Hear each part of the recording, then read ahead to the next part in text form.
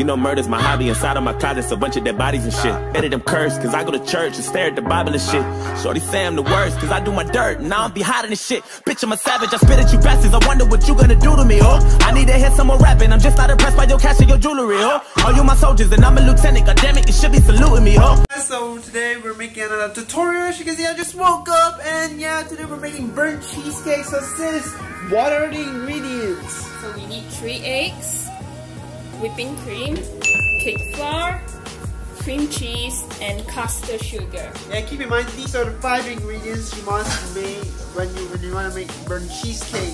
So first of all, we are going to make separated these egg whites and egg yolks. So by doing that, we're going to prepare 1 spoon and 2 bowls of cups, and yeah, we're going to just separate them.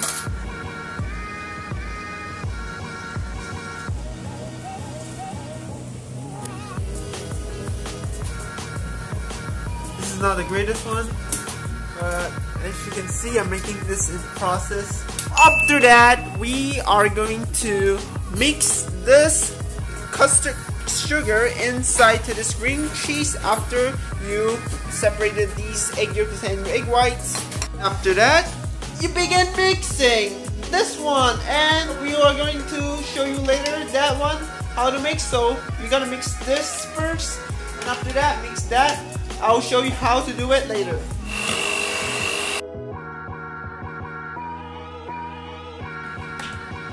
And also that you have to put at least 1 egg down before you put others, like that.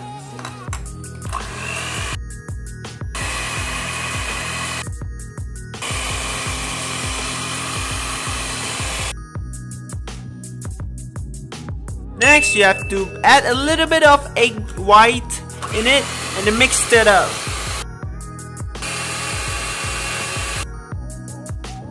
After 1,000 years later, this is gonna be like this after mixing about 10 minutes above, and it's pretty tiring if you say.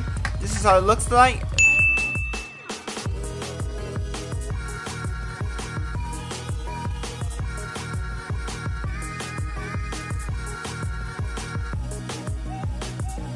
After adding the whipping cream, you gotta mix it evenly. You gotta mix it up, boys. And after that, you're gonna add some cake flour. And yeah, just dig it in. Make it more thinner. After sieving the flour by this one, the flour will appear to be more thinner and smoother. So you gotta mix it up. So in that way, the cheesecake that you baked will be much more smoother. I mean the taste. So you gotta make sure that the mixture is smooth as that. See? It's really smooth.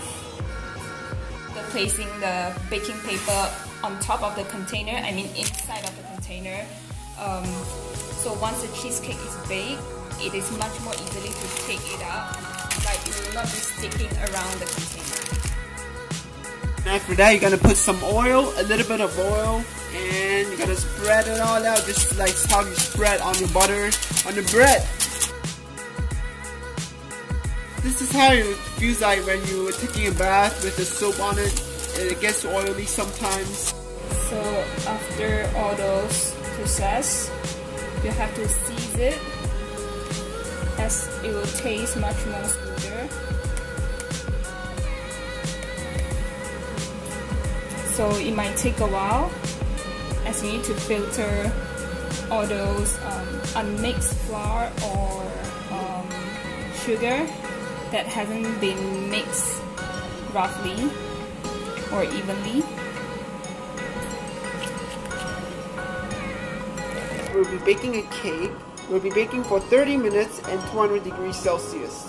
On a side note, the preheat timing is adjustable for different kinds of oven or air fryer that has baking features. As we're using air fryers, so the preheat time will most probably be like 5 to 10 minutes. But the baking time is most probably the same for both, which is 30 minutes, 200 degrees Celsius, as I mentioned just now, actually long time ago. Look at it! The cheesecake has started to burn! Hell yeah! go, boys!